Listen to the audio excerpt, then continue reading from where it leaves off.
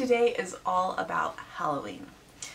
And we did a lot of different activities in October leading up to Halloween, sort of as prep for Halloween, because even though Halloween has always gone relatively smoothly for us, I'm never quite sure how each year is going to go from year to year, and so I like to kind of get Maggie ready for it. And one of the ways I do that is by going to different activities. I brought my camera along, so first I'm going to give you a glimpse of the Halloween fun, and then I'm going to talk a little bit about our Halloween strategy and what exactly it is that we do to get through the month of October and how we try to set the girls up for success leading up to Halloween.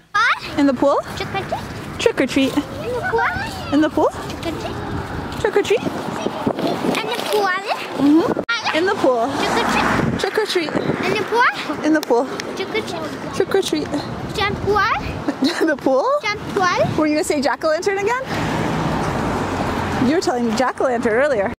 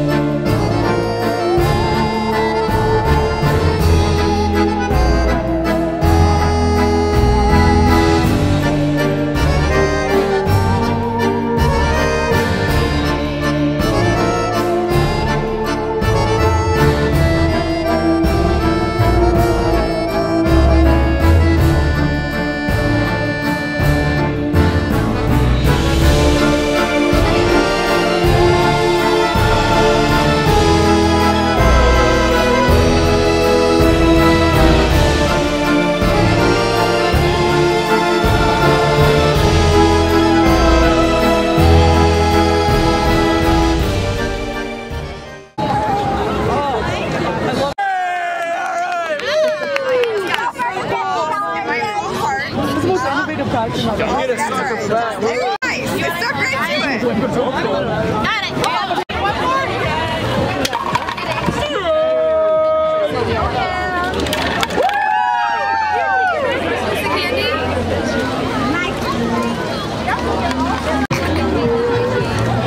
Maggie, Rose, are they good? I had to pass.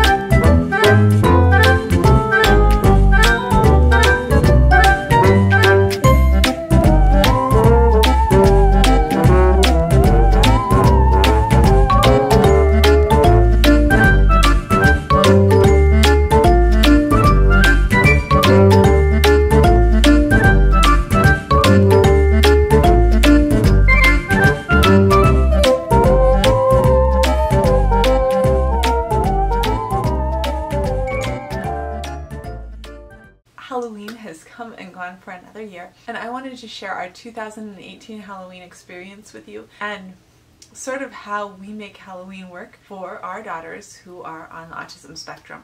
One of the things that I like to do, that I like to think has helped Maggie get better at Halloween, is that we practice a lot. And I don't mean like going to Grandma and Grandpa's house and going up to the door and trick-or-treating. What I actually do mean is that generally, if you live in a non-rural area, we used to live in a rural area and we didn't have a lot of opportunities, and actually we do still live in a rural area, but now we live in a rural area next to a larger city. Not a large city, but next to a city.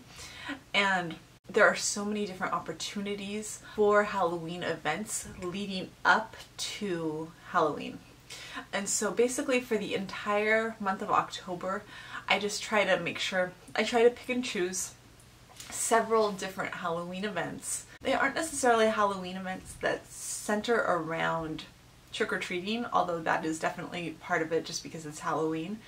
But I try to pick out a couple Halloween events each year that are especially going to give Maggie a chance to practice going out, being dressed up, being in crowds, being around all the loud noises. Maggie doesn't really, she's not really bothered by loud noises, but I think it's still good for her just to kind of be out there with all of the noise and all of the people and all of the costumes. It's not something that's really bothered her in the past, but at the same time, it's something that, I mean, it could be overwhelming for any kid.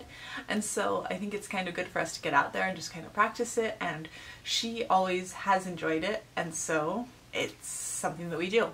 So this year I chose an event at our zoo. And that one actually, I chose the special autism day that they had, mostly because the one that is open to the public is so incredibly insane.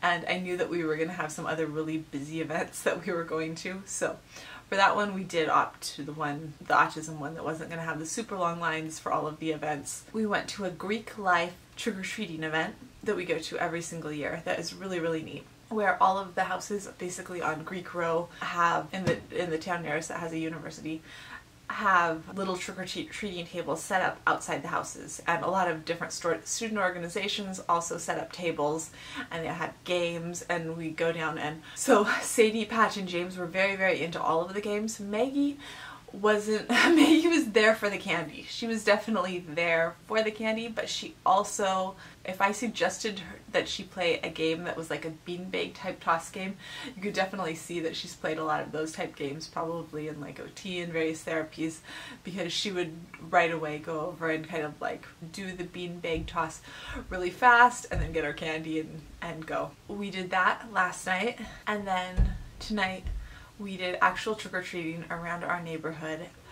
Our neighborhood did not have very many houses that were participating in trick-or-treating. There were a lot of houses that were super, super decorated. There were even a lot of houses that had signs up that said trick-or-treat, that had lights on.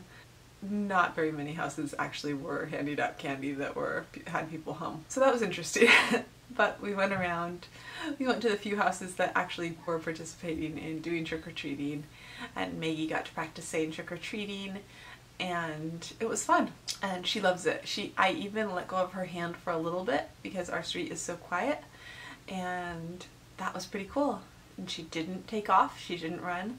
The fact that she was walking from house to house for candy was apparently a pretty strong anchor, and so she stayed with us. And so that is sort of our Halloween strategy. I imagine it would be way more complicated if she had more sensory issues that involved being in loud, crowded places, especially for the more crowded events that we go to that have tons of kids. But all in all, it went really, really well. If you liked this video, we'd love it if you hit that like button. And if you'd like to stick around and see more videos about all things autism related, we would love it if you would hit that subscribe button. And I'll see you tomorrow. Bye.